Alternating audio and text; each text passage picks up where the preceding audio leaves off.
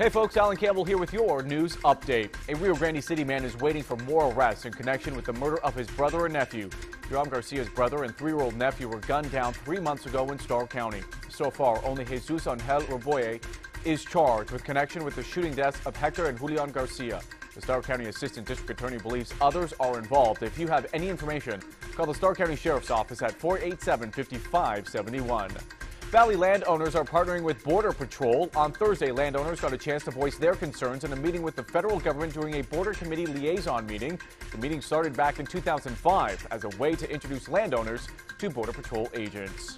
And a proposed Edinburg City Ordinance will now be voted on after a district judge denied a temporary injunction. The proposal would set new rules for city council meetings, preventing anyone from speaking publicly without permission from the mayor.